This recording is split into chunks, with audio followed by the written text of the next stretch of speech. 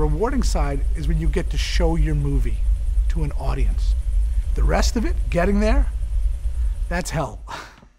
I didn't wake up and go, I want to be a producer. I wanted to do anything in the business, and I think that's a great model to live by. You know, you come out of school, don't say this is what I want to do. Take the opportunities that are presented to yourself and see where life's journey takes you. Shut up and fly straight! People tend to separate out production and creative, and I don't think you can do that. They go hand in hand.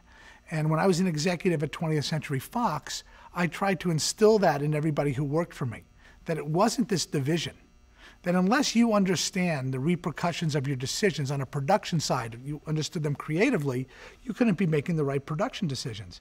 And unless you understood the implications on the productions on a creative side, you couldn't really be doing your job and not knowing what's possible.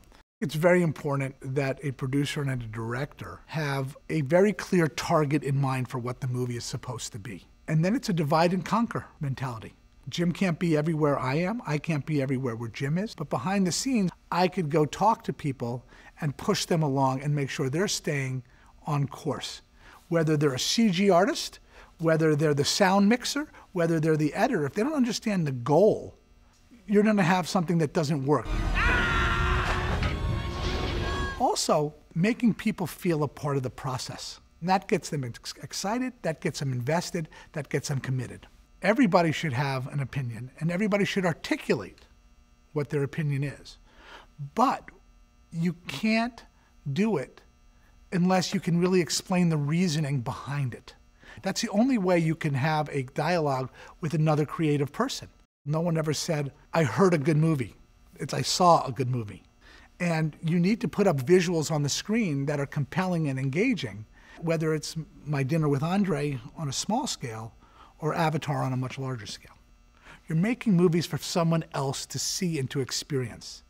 So share what you create, hear the feedback, learn from it. You don't have to listen to it, but you have to learn from it. Don't take it too hard, Wayne. It will take time to convince people without proof. We are defined more by how we get up from our failures and what we learn from them than by our successes.